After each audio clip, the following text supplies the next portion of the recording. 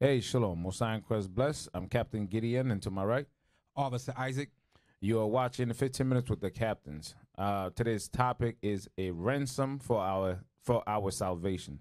A ransom for our salvation. What you got to understand is we are the hostage. You follow? And the hostage happened to be what? The Son of the Most High God. So what is that? What is the Most High gonna pay for a ransom for us? We're gonna find out through the scriptures. Let's start with Wisdom of Solomon, chapter 18, verse 7. The book of Wisdom of Solomon, chapter 18 and verse 7. So of thy people was accepted both the salvation of the righteous and destruction of the enemies. So of thy people, of the people of the Most High God that's gonna be saved, we must accept our salvation and the destruction of the enemies. It didn't say enemy, enemies. Go to Psalm 83. Let's see some of the enemies. The book of Psalms, chapter 83 and verse 1. Keep not thou silence, O God. Hold not thy peace, and be not still, O God. For lo, thy enemies make a tumult. You see that? Thy enemies. The Lord has enemies. Right? Read. And they that hate thee have lifted up their head. Those enemies hate God and they lift up their head. Read. They have taken crafty counsel against thy people and consulted against thy hidden ones. They have kidnapped your children, O Lord. Read. They have said, come and let us cut them off from being a nation, that the name of Israel may be no more in remembrance. Let's destroy God's children because we mad at God. We can't get to God. So let's destroy his people. Read. For they have consulted together with one consent. They are confederate against thee. The tabernacles of Edom. So number one enemy, Edom. Read. And the Ishmaelites. Ishmaelites. So you got the so-called white man. You got the Arabs. Read. Of Moab. Uh-huh. And the Hagarenes. Chinese and Egyptian. Read. Gabal and Ammon and Amalek. The Philistines with the inhabitants of Tyre. So you got Jewish, you got Japanese, you got Arabs, you got Africans, you got Syrians, the Kurdistanians, right? Read. Assur also is joined with them. They have holpen the children of Lot. So Selah. Go back to verse 2. Verse 2. For lo, thy enemies make a tumult. So for lo, thine enemies make a tumult. And we just name a whole bunch of enemies. Now go back to Wisdom of Solomon 18 and 7 again. Wisdom of Solomon, chapter 18 and verse 7. So of thy people were accepted both the salvation of the righteous and destruction of the enemies. So based on that scripture, Edom is going to be destroyed. Ishmael is going to be destroyed. Moab, Hagarine, Gabal, Ammon, Amalek, Philistine, they're all going to be destroyed. Why? Because of us. For us to be saved, they must be destroyed. Because why? They are the enemies of God and they're holding us hostage. So when the Most High come to deliver us, he has to eliminate them. And our people must be willing to accept that. So if you're not going to accept that the Edomites, the Ishmaelites, the Moabites, and the Hagarenes, and Gabal and Ammon, and Amalek, and Philistine, all these men are sure, if you don't accept their destruction, you can't be delivered. You can't be saved. You can't be in the chariots heading to Israel and then you crying about, oh man, Edom is dead. No, the hell with Edom. That's your salvation. Read that again. Wisdom of Solomon, 18 and verse 7. So of thy people was accepted both the salvation of the righteous and destruction of the enemies. So you cannot have one without the other. There's no salvation without people dying. And we're going to go back in history and show you that. Give me Isaiah 43 and 4. I'm going to show you that. It has always been the same. Isaiah 43 and 4. The book of Isaiah, chapter 43 and verse 4. Since thou wast precious in my sight, thou hast been honorable, and I have loved thee. Therefore will I give men for thee, and people for thy life. Actually, start out one. Isaiah chapter 43 and verse 1. But now thus saith the Lord that created thee, O Jacob, and he that formed thee, O Israel, fear not, for I have redeemed thee. I have called thee by thy name. Thou art mine. So the Bible says, don't fear, because I have redeemed thee. Read. When thou passest through the waters, I will be with thee, and through the rivers, they shall not overflow thee. When thou walkest through the fire, thou shalt not be burned, neither shall the flame kindle upon thee. So Most High said, I'm going to be with you. You're going to pass through these things, but I'll be walking with you.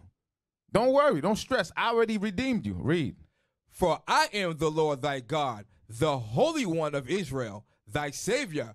I gave Egypt for thy ransom, Ethiopia and Seba for thee. So he's reminding us, like, yo, remember you was in captivity before? What happened? When I delivered you, I destroyed nations for you. Yeah, you went through hell. You got your back whipped. You had to make brick and mortar with no straw. But I'm still with you, because when I come to deliver you, all these people died. So what you think is going to happen in the future? Same exact thing. Keep reading. Since thou wert precious in my sight, thou hast been honorable, and I have loved thee. Therefore will I give men for thee, and people for thy life. So because we are precious in the sight of the Most High God, it says, since thou was precious in my sight, that has been honorable, and I have loved thee. Loved thee. Most High have always loved us. So what you talking about? John 3:16. For God so loved the world. It says it right here. Loved. Past tense. Most High, we go to Deuteronomy. Most High always loved Israel.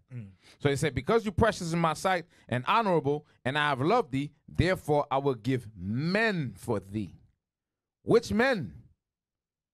Edomites, Ishmaelites, you follow? Hammonites, Moabites. Most High gonna give those men for us as a ransom. Read. Fear not, for hold up, and people for thy life. A life for life. For us to be delivered here, people gotta die. Ain't no two ways about it. So you gotta wrap your head around that and come to terms with it and accept it. If not, you won't be delivered. Read. Fear not, for I am with thee. I will bring thy seed from the east and gather thee from the west. I will say to the north, give up, and to the south, keep not back. Bring my sons from far and my daughters from the ends of the earth. Give me Baruch 4:37. So Most High say, I'm going to gather you from the four corners of this earth, and I'm going to bring you back. But in doing so, somebody got to pay, because we've been in slavery here. Life hasn't been sweet. Read that. The book of Baruch, chapter 4 and verse 37. Lo, thy sons come, whom thou sentest away. They come together. They come gather together from the east to the west by the word of the Holy One, rejoicing in the glory of God. So you see that? As we're teaching these words, we're gathering the children of Israel. Right? That's what we're doing now. Give me Jeremiah. Jeremiah 14:16. Before you give me Jeremiah 14:16, give me the Exodus 12 and 12. I want to show you something about the Most High's character. Since you have a hard time accepting your deliverance by the death of others, read that. The book of Exodus, chapter 12 and verse 12. For I will pass through the land of Egypt this night, and will smite all the firstborn in the land of Egypt. So Christ said, I will pass through. He came and did a lot of killing in Egypt. Read. Both man and beast, and against all the gods of Egypt, I will execute judgment. I am the Lord. So what judgment? He's going to kill people. Read. And the blood shall be to you for a token upon the houses where ye are. And when I see the blood, I will pass over you, and the plague shall not be upon you to destroy you when I smite the land of Egypt. So we were supposed to take a lamb, kill it, and take the blood and put it on our doorpost. So that way, when Christ passed through Egypt, he wouldn't destroy us. Today, what we got to do? We got to keep the laws. So that way, when destruction come, he going to be like, okay, this one is sealed, this one is sealed, this one is sealed. Don't touch them. The rest, destroy them. Read. And this day shall be unto you for a memorial. It shall be what? Unto you for a memorial. Read. And ye shall keep it, and you shall keep it a feast to the Lord throughout your generation. Ye shall keep it a feast by an ordinance forever. So not only I'm going to kill these people, but I want you to actually keep it as a feast. When you have a feast, you party, right? Right. You have drinks, you got food. So Most High wants you to celebrate the death of the Egyptians. Let me say it again. Most High wants you to celebrate the death of the Egyptian forever. Every year we're supposed to celebrate the Passover. But not my Jesus. Yeah, Jesus did the killing in Egypt, and he wants you to celebrate it. And that's what we're going to do. Now go to Jeremiah 16 and 14. You think this is a joke? The book of Jeremiah, chapter 16 and verse 14. Mm-hmm. Therefore, behold, the days come, saith the Lord, that it shall no more be said, the Lord liveth, that brought up the children of Israel out of the land of Egypt. So there will come a day we won't have to celebrate the Passover anymore. Let's see why. Read. But the Lord liveth, that brought up the children of Israel from the land of the north. So, but it's going to happen. We're going to celebrate when we get delivered from the land of the north. How are we going to get delivered?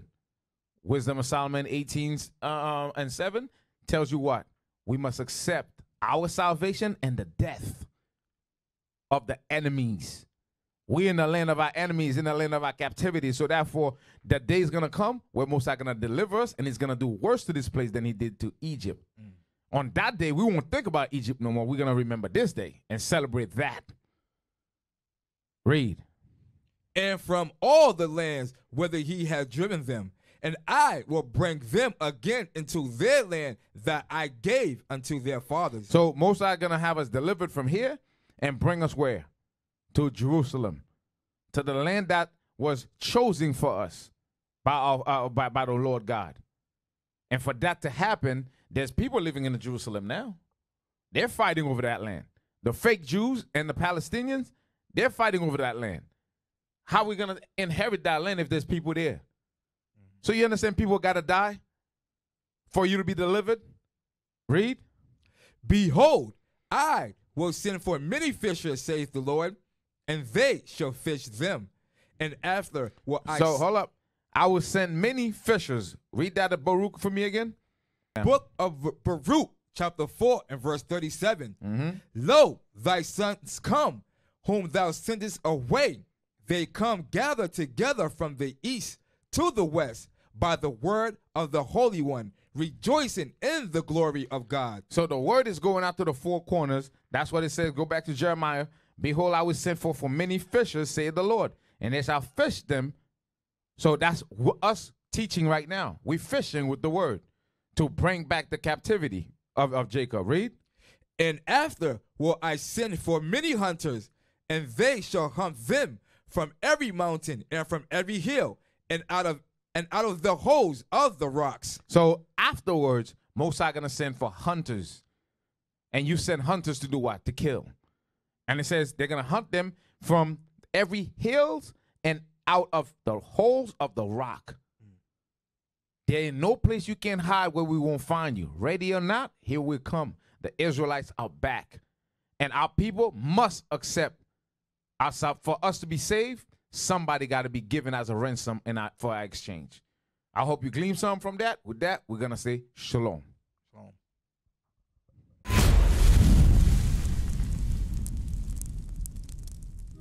So it is you must always have your mind thinking forwardly. That's why the scripture saying what it's saying. Read it again, Captain.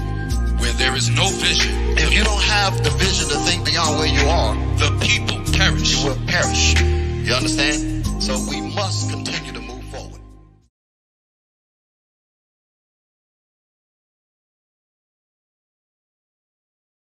Shalom, Israel. This is Bishop Nathaniel. I want you to know that you can view all our Sabbath classes live on IUIC TV. That's right, I said on IUIC TV. Download the app today. Shalom. We used to scream black power while Heron was pushed.